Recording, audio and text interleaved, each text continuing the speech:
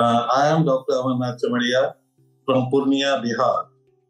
We observe the 29th May of the every year as a World Digestive Day. And theme of this year is a digestive good for the start.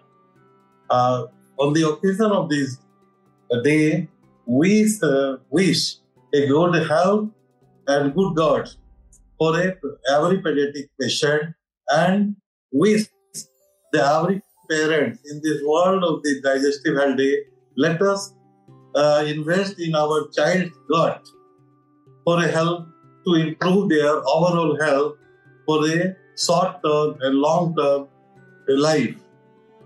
The gut have a very important part of the body, and it is a second brain of the body. The gut absorbs the 70 to 80% of our immunity. The gut have a microbiota, which is a collection of the fungi, bacteria, and so many other things. These are most of them are good for your health and beneficial for your digestion, but some are not good.